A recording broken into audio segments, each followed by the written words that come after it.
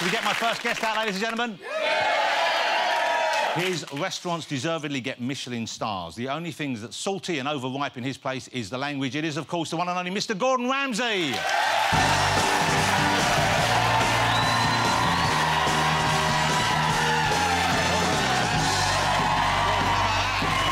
to see you again, buddy. Come on in. Gordon Ramsay. Gordon, I love it when you come on the show. I always do. You've always got so much energy. For a man of your age, you are remarkable. You really are. So, thank you very much. Good to see you. Happy New Year. Happy New Year to you as well. Now, your kids are all growing up pretty fast. Yes. No faster than anyone else's kids, but... Yeah. Do you get worried about this time of year? Now it's New Year, because you have twins who are 16? Literally 16 last week. Oh, wow. Yeah, New Year's Eve, so that was a big one. And so part is for New Year's Eve. Do you have to talk to them before they go out about alcohol consumption, about going too crazy? Yeah, we warn them, severely warn them. Otherwise, they face the consequences. So it's pretty severe. Also, 16 is a tough age, right? Yeah. Because they want to sort of dabble, a little bit nervous, and so they get a little bit overexcited, especially Jack and Holly. Yeah. And are you looking forward to becoming a grandfather? No, because I'm looking forward to it. My kids aren't showing any signs of wanting to have kids yet, but you're the right age and your kids are getting grown up now. I think you make a lovely grandfather. I'm still in my 40s. Meg's 17, just started driving. Yeah. Which was a bit of a sort of worry. So did you help? You didn't give her lessons, did you? Dad can't give kids lessons, because that's going to wind up with arguments. You know, I didn't give her lessons, but I was a bit naughty. I sneaked into the car on her first lesson. Wow. Yeah. You hid in the car? Well, I hid in the back seat. Yeah, and, like, curled up in this little hatchback Corsa. You're very, very weird. It was like a sort of father figure just mentoring her. Anyway, the instructor said, yes, dive down. I dived down and sat behind the seats, and then Meg got in, and all of a sudden, you know, she goes in and she gets a seat and she pulls it right back and it just squashes my face. So I let out a scream and she freaked out and then kicked me out, so... I would have loved it if you'd have got in the wrong car. It was a complete stranger. Do you help them out at home? Do you help them with their homework? Are you able to do that kind of thing? Are you smart enough, is what I'm saying? My kids are more clever than me, and so you know... When it comes to home economics and cookie club, of course I help them out. Okay. I think the level of pressure today is just ridiculous. Yeah. So those exams are insane. I didn't do A-levels, didn't go to uni, so I try to help out as much as I can, but it's bloody hard. Yeah, but I suppose you learned elsewhere, didn't you? You learned... That's cool. What age did you... But when age did you start working at? I started working at 18. OK, so you're in your first kitchen at 18? At 19, yes. What was it? Did you have any jobs before cooking? So I was literally a pot washer in a local Indian restaurant in Stratford-upon-Avon. Wow. My sister was a waitress there. Food was incredible. I didn't know your sister was Indian. Is that... Restaurant, it was local tandoori. Okay. I mean, that's where I learned, seriously, how to make an amazing curry. And that's even before going to India. So the place is incredible. I think I was on, like, $1.75 an hour. And favourite food for you in the world? You said you've been to India to eat. You've been all over the world. Yes. If you had to choose just one cuisine, Gordon Ramsay, what would it be to cook? To cook? Well, that's a good question. So, what would we do? I think it's depending on the mood and the company, That's not what I asked you. I asked you if you could choose just one. So I would go, let's say, yeah, French. I mean, I love France. I lived there for 3 years. You studied... And you can speak French, can't you? Yes, I can, yes. You learned French to cook in France, didn't you? Yeah, I got my ass kicked in Paris, yeah, loved it. Wow. I'm always struck by just how hard it seems, though. I'm on the other side of the table. I go to a restaurant, I pay money, I have a lovely meal more often than not. I'm appreciative the work goes in, but the tension and the stress that seems to be, especially when I see your shows, when you had, in the past we were doing Kitchen Nightmares, and then when you do Hotel Hell, seeing what those people go through every single night to get that food out in time for that number of people, it's sort of, it seems just too hard. Yeah, I mean, it's a labour of love. Also, I think the issue in the restaurant business is that any muppet can go and open a restaurant. Yeah. So it's not like a doctor or, you know, you need qualifications to become a lawyer. You opened a lot of restaurants, haven't you? Yeah. Yes. But I think sometimes you go back to that dinner party and there's like, hey, you know, Beryl, you know, Frank, you know, food's great, you should open a restaurant, and that's what happens. Yeah. How many do you have now? Can you actually remember how many restaurants you've got? 32. 32? Yeah. Recently just opened up in Dubai, an amazing bread street kitchen out in Dubai. Right. And do you ever eat elsewhere? If you're in a city where there's a restaurant, presumably you have to show your face, but do you ever go out for a Nando's? Do you like fast food? do you like a Nando's? A Nando's is good food. It's good food. I've never been to Nando's. What? No, I'm sorry. Wow. But I'm going tonight. I'll tell you what. I'll tell you what, you were kind enough to pay for a meal that I had with you at one of your restaurants. I will treat you to a Nando's tonight. And then we're square. The kids go.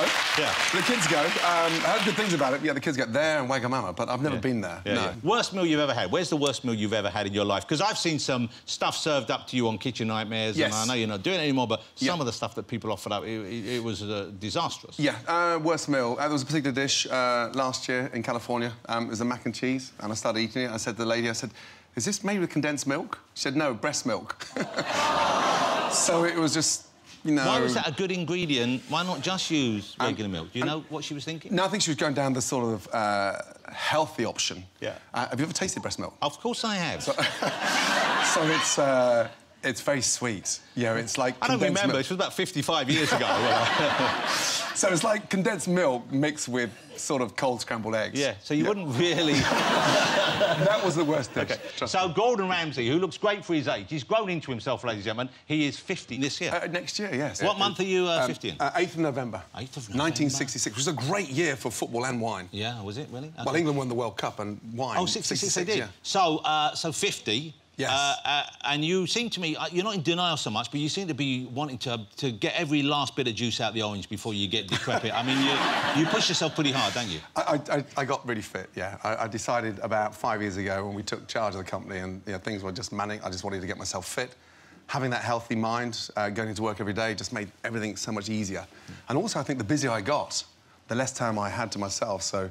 got a great coach. Time to clear your head. So you... Because you run after a session when you're working in the evening, don't you? Is that right? Yeah. I mean, make it difficult because time is an issue, so fill up the rucksack, potatoes, cauliflowers and oh, so you deliver as well? So... But, I mean, turning 50-ish, mid-50s now, staying fit is important, right? Yes. So, well... I'm not interested in staying fit. Well, but you've lost weight. I have lost weight. I lost weight because I started eating less carbohydrates. It's as simple as that. Did you have a gastric band? What do you... No. What do you want to be fit for? I mean, is there a goal? Yeah, just to set an example to the kids. Oh, that's nice. And to keep Tana interested. Yeah, she was all over me when I lost the weight, your wife. Unbelievable. I'm sorry. Come on. That's not good. But I know you've done any number, and you do, and this is a nice thing about Gordon. He does an awful lot of the running and things. He then turns it into a way of raising money and awareness for the various charities, and you have a charity with your wife. Yes. Tell me about your charity. Tell me the name of that and remind me what you do. So we've got the Gordon and Tana Ramsay Foundation. This year, for the next 2 years, we're working closely with GOSH. Previous 2 years with Which, Cancer of course, Research. is Great Ormond Street Hospital, which couldn't be a lovelier cause. Incredible. Anyone who's been there comes away just... And then this June we start off our second Ironman up in Staffordshire, the one that you failed to turn up. Well, OK, we had a bet last time I was on the show with Gordon that I would, even though with a lack of preparation training, I would compete in the Ironman with Mo joining. And you know there were reasons why I couldn't do it. I did have a genuine health issue. Yes, you did. I had a knee problem, and I've still got it a bit, but but you were saying I could maybe do it and just do part of it. Well, yeah, or turn up for the swim. Yeah. And we'll get the most amazing... It's quite a long swim, isn't it? It's, just under 2 miles. It's 2 miles?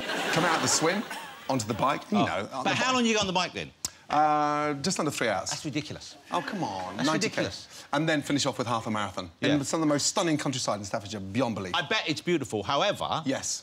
You tried to do one in Hawaii, and even you, and you've trained and you've done many, you came a cropper, didn't you? Well, thanks for mentioning that, Well, you did.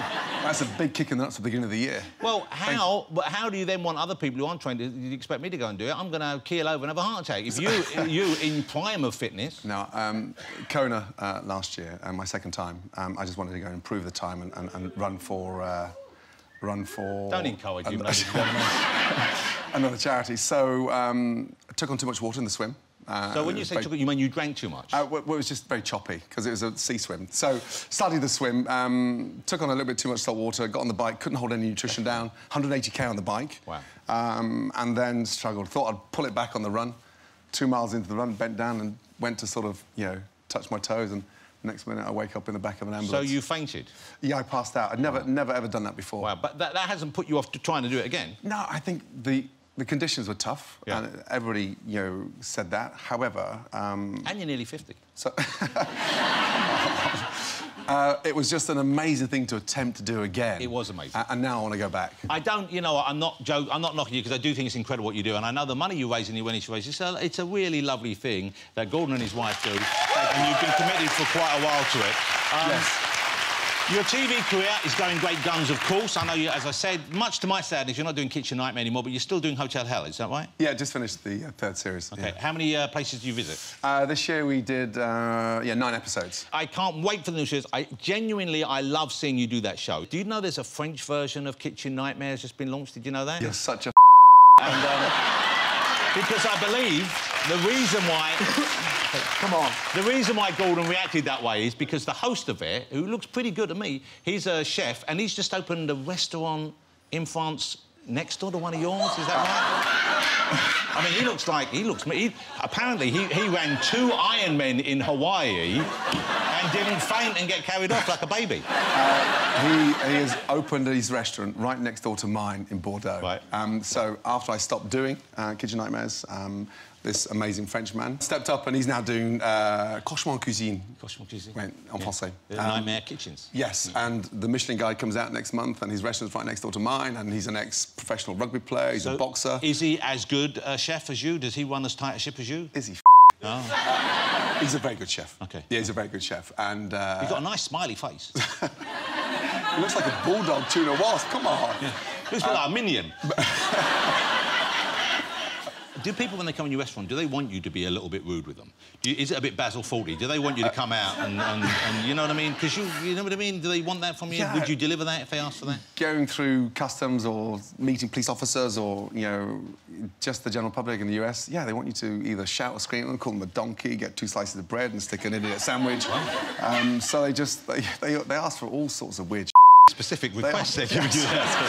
Just look, you know, I have a day job, I'm passionate, and so no, tell me. No, I need a reason to get upset. And so they say, no, scream at me. If you say to someone at customs, I need a reason to get upset, I'm sure they could give you one. But it's a weird fascination, because I don't know, I just say, look, this is my job. Yeah. You know, I'm passionate, and I think what they've respected more than anything is I get straight to the point. So there's no BS, and we just get in there, get the job done, and get out. You're going to stick around for the rest of the show, I hope? Yes, I am. Ladies and gentlemen, I'm thrilled he's here. I always love him on the show. Mr. Gordon Ramsay, ladies and gentlemen.